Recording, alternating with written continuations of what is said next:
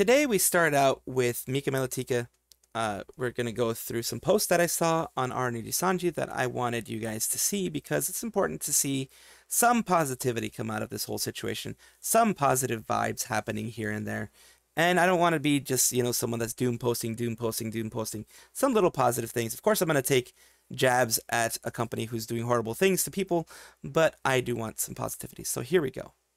Right here we have a little bit of information on Mika Melatika, who we are just talking about today. And she says, for those who don't know, she's an ex-liver and is currently on a vacation made publicly known with her friends Matara-kan, ex-Niji liver Nina, Kuro, who used to be Mista, and Usan, who used to be Yugo. The trip seemed to have been really positive for her, hoping that she can get over her past negative experiences in VTubing. These past negative experiences were that she had mentioned that she felt that she was being used to go to Luca or other people, people that she knew more of and was closer to. The fact that people mistreated her for supposedly leaving ID, Nijisanji Indonesia to go for Nijisanji in EN side because, they were getting rid of the Indonesia branch and she was just moving towards there. People mistreated her for that. People, she mentioned in, her post that we're going to be looking at real soon about how she felt like she didn't matter. Like she felt like she was, pushed aside for more important people. Like she was used to get to more important people.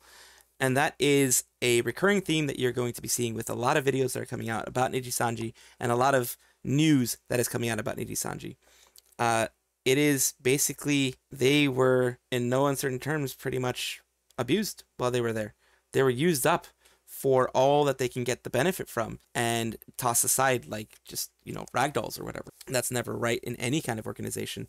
And I firmly dislike that. And I firmly always mark that as something that I do not want and I do not strive for. So we're going to take a look next at what she actually wrote. And, it's good to know that she had a really good time. Long, somewhat positive rant. After spending time with friends and making new ones, I feel insanely blessed. They're so creative, kind, and ambitious. And for the first time in a while, I feel inspired to do something out of love and passion instead of fear and hurt. I'm so used to people treating me like I'm less than as a stepping stone to meet someone more popular and then ghosting me afterwards, which is actually a very horrible thing to do at. Let me just say that right now. Let me just give you my little opinion on this. Stand on my little soapbox, if you will. It is horrible to use someone else as a stepping stone if they're bigger than you, or someone that's in an organization that you have an Oshi that's there. Don't use them as a pawn, as a stepping piece, as whatever is being used here. Treat them as, the individual that they are. That's one thing that I find unfortunate about the situation. I have times where people tell me how nice someone is from my experience. They were quite condescending, so I'd only reply with, oh. What this means is that, yes, there were people who were extremely condescending to her. From what I'm taking, Mika Melatika, when she was in Nijisanji En, she was mistreated badly in the sense that people were condescending, people were using her for clout or whatever, and that's one of the reasons why she left herself. She graduated herself. She didn't end up becoming terminated. She was graduated. I chalked it up to it's just business. It is what it is. And I was okay with that. Or, she said she's okay with that. I'm pretty sure she wasn't. But over time, I subconsciously tend to put myself last on everybody's priority list, even on my own. I never knew how much that affected my mental health and confidence until recently.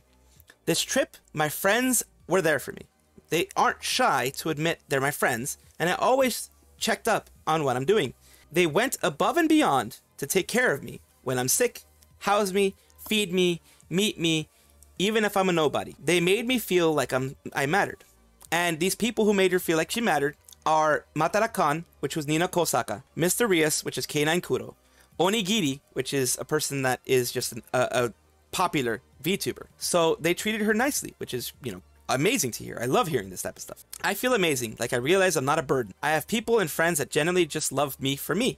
I'm so inspired and thankful and happy right now. I want to do things to make people around me proud and make friends proud. This will be a great year. So she is having positive things happen now with her. And here's a couple of things that people mentioned. Here's a couple of facts. I started watching Niji because of a ghost, the ghost that immediately left. Anger, so much anger.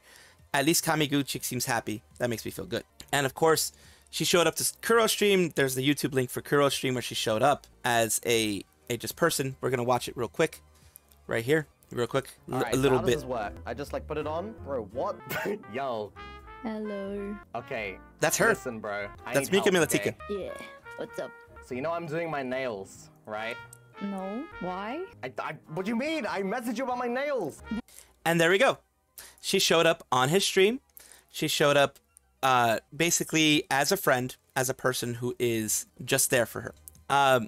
And that's great. It's always great to see that. It's always great to have people there for you in these moments of need. And I'm very happy that she has that. We have Nyanners and Aethel, I believe the name was, of people, 2 people who were going and doing their own thing. And they are VTubers, pretty popular, way more popular than a lot of the, you know, smaller VTubers like myself. They're extremely popular, and they were able to kind of make fun of the Uki VIoleta situation, which was a kind of big situation where he was being, let's say, discriminatory towards a specific race. And this discrimination in this specific race was white people, pretty much. And they were making fun of him. It says 2014 plan to show Uki VIoleta that white people can be kind of chill sometimes too. This is the VOD that has what they were talking about specifically about him. My dude. Now let's get rid of that. We'll do the rest of the mods real fast. Oh, whoops, that's wrong. Do not look at that. Do not look at that. Do not look at that. Oh, Jesus. Never mind. Oh, Never mind Jesus that. Christ. Never mind that. Oh, my God. This is still in the works, guys. This is not ready. Yeah. Not ready yet. This is not ready. Take This cooking is not classes ready. before, get That dancing is- lessons. Do not look at that yet. Yeah, I think there must be something. Not quite ready. That is something else. That is something else. That is not a part of the stream. Yeah. Men in Black, guys. Can we get a Men in Black on that? Please. What the what's that? Get Men in Black on that thing. Get full on Men in Black on that thing. That we do not want. It's just it's out of my memory now. It's been memory hold. It's gone. It's forever disappeared. Yes, forever and ever. Everybody, it is good news that I want to mention here. Dokibird got her first play button. Let's take a look. She says, I can't believe it. My first YouTube play button that I own, which proves all the rats correct. The fact that they never got a play button. Even if they were like 500k, 150k, 1 million, they would have never gotten their play button because Nijisanji keeps them all. She says, thank you, Dragoons, for helping me accomplish this. Now let's try and get 1 million before the end of the year. And I think she will get it. And here's the YouTube play button in her house, inside the box. She called herself Dokibird, FPS, VTuber, FB, TTV, YT. For passing 100k subs. That's what she got. She posted this on 8/15, 27th of February, 2024. And it's getting a ton of likes. And she says down here, I can't believe I made my first YouTube award in S-Post. They gave me too much power. So yes, they gave her too much power. They gave her the power to name herself, to name it after whatever she wanted. And she decided, I'm going to make this an S-Post, and it's going to be named, you know, Dokibird, what was it? Dokibird, FPS, VTuber, Facebook, TTV, YT. There we go.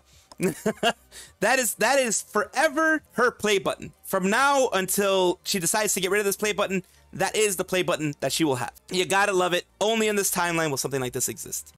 Thank you everyone for watching the video. Of course, comment down below if you so choose, if you want to get into the conversation and, you know, about how happy you are that she's doing well, any of that kind of stuff. I do appreciate it, as well as taking a look at my social media down below.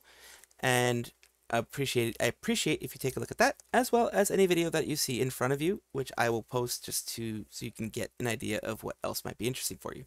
Have a wonderful evening. Like and subscribe, of course, and please enjoy your days. Bye-bye.